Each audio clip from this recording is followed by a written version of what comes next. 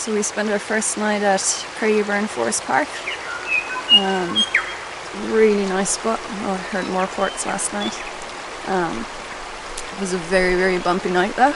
We had earthquakes and a lot of little aftershocks. It was my first proper earthquake that I felt. First one woke both of us up. It was quite jolty. So that made for an interesting night.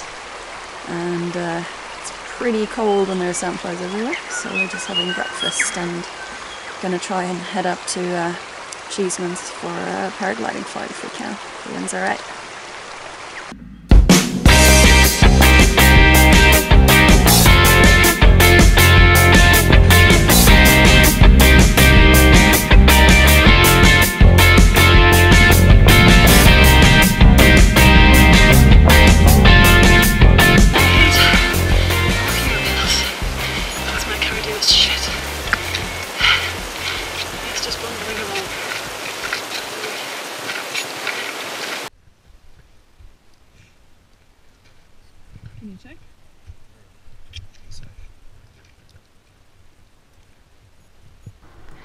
I tried taking off first and unfortunately failed miserably over and over until I had to give up.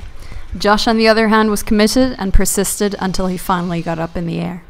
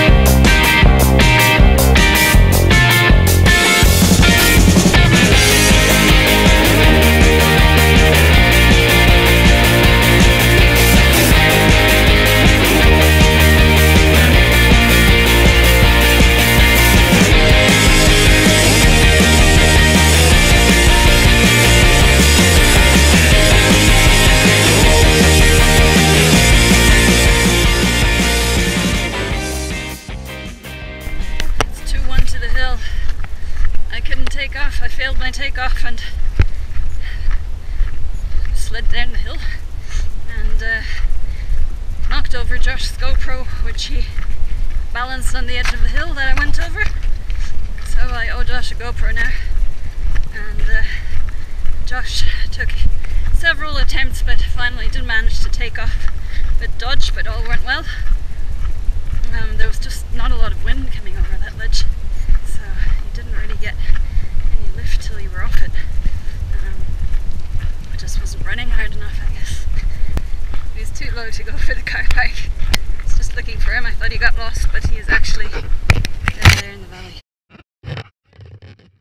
Okay, that he's packing up, so I'll drive down to that road and pick him up so he doesn't have to hike back up. How was it? Yeah, terrifying. Sketchy takeoff, which had to be 100% committed, not 99 like some people. And yeah, there was not very much lift. I thought there'd be more soaring or at least a little bit of thermic, but I guess it's too early in the morning. I didn't want to go later than now because it's better to have not enough than too much thermal conditions. So yeah, just did a little across the face a couple of times and then got a bit low from my top landing, so just landed on the side of the hill. Could walk here. I was a bit scared that there might be a sink or something over there. I wouldn't make it over the Hog Ridge or whatever it's called, so safe than sorry.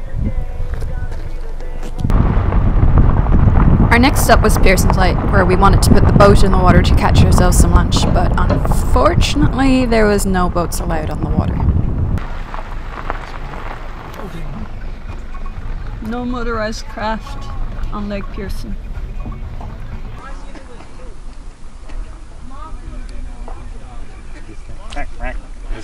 They're feeding us. Come on. I'm coming. For your corny panoramic shots that last too long. Well, it looks pretty cold to me. Too much of a wuss. Come on. Ooh, it's sedimenty though. Holy no, it's too cold.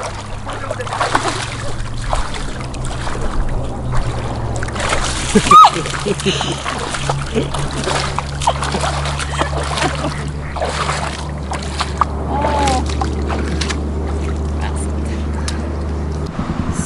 we're just in Arthur's Pass having a coffee, and we've been trying to figure out where that earthquake was centered last night that I felt, or both of us were woken up by it. Epicenter was there and we were camped right there. Just next to it. So yeah, we were pretty close. That's where we paraglided this morning on that ridge there. And it was a 4.7. I'll wake you up. It's my first earthquake. We just drove out of Arthur's Pass. We're on the viaduct lookout now, so you can see. We've been coming here for years, and usually every time we're here, the Keas come down and play with us. So Josh is just trying to call them. We'll see if they come today. There weren't any around Arthur's Pass when we went through. Waitresses said they already came twice today to steal sandwiches and then left again. So maybe they're having a nap right now, digesting their stolen sandwiches. We'll see if they turn up. I hope so. They're a lot of fun. Not keen on people today, are you? Usually there's a whole gang here. Now we have one lone wolf who's scared of people. Well, that was really disappointing. That was my first time up here not seeing the crazy Keas. You've seen one? I've seen one, but he didn't seem very well or very keen to interact. So in town we only heard one, we didn't see any. Pity. We're gonna head on towards Hokitika. We still had a long road ahead of us towards Hokitika, so we stopped at the Otira Stagecoach Hotel, which is a relic from the gold mining days from 1865. It's filled with history as well as a large collection of very random items.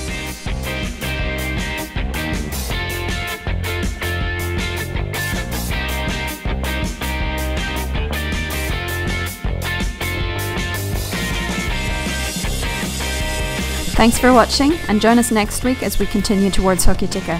If you have any questions about the places where we stopped off along the way, do post them below. And please give the video a thumbs up and subscribe to our channel.